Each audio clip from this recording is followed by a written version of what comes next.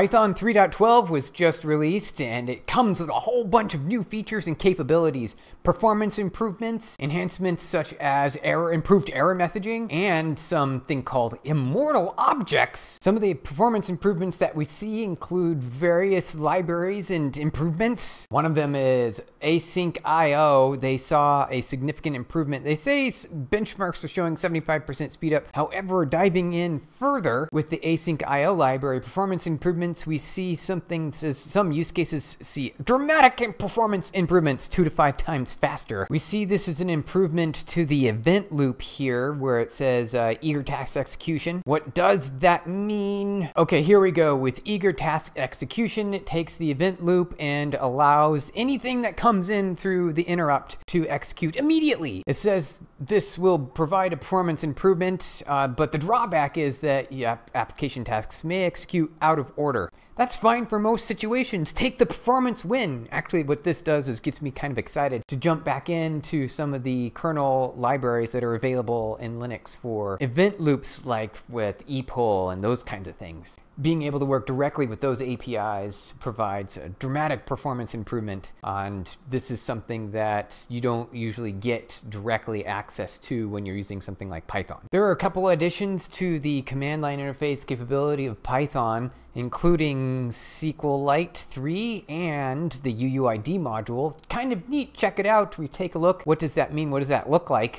You do Python-m and the library name, and then you can do all sorts of fun things directly right there from a command line without having to write a bunch of Python code straight up. All right, let's look at the new per-interpreter-gil global interpreter lock. This is kind of interesting. Basically, it looks like it allows you to run multiple interpreters through some sort of API mechanism. It's not very clear what's going on here. Maybe it's an internal only kind of thing, but it allows you to take advantage of all the CPU power on the system that it offers. Okay, so it does say it's only available in the C API, so that's mostly unavailable to most engineers from a Python perspective, and they're going to expose it in a later release. All right. Really, I mean, just use multiprocessing. It's basically the same thing. Might be a little bit more memory because every instance has to be its own process ID in the kernel. All right, what are these Immortal Objects? I'm super curious. It's such a powerful name. It makes me think that it's gonna be meaningful. Immortal Objects. Here we go. All right, this allows you to bypass reference accounts, and it's to the C API. Okay, so this is probably not available to most users. Okay, it looks like that just means that it doesn't get freed. So it allows you to create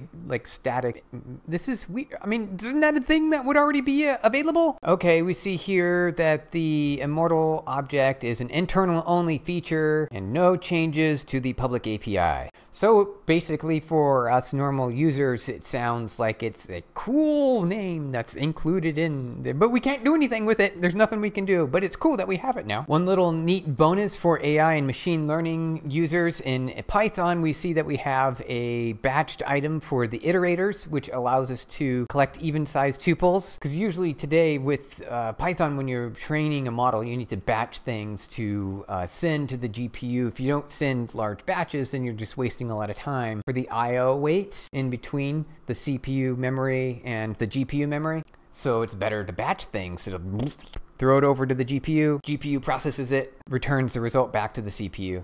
Normally you have to write that code yourself, but it looks like now we have the ability to just call some sort of batched capability here. Oh, here we go, look at that. Oh, they make that really easy. Oh, that is fantastic. Just a simple batched API calling how many you want in the batch. In general, this is what makes Python a great language to work with because it has all of these nice pre-built-in functions that make our lives easier for all the common tasks that we have to deal with. We have another nice bonus here of improved error messages. This when you did something wrong, which I do often, I make mistakes here and there, it will give you these really aggressive errors saying, you did it wrong, it's terrible, I can't believe you did that. Now it actually will help you and say, did you forget to do the thing that might be the thing that you needed to do? I mean, it's pretty basic.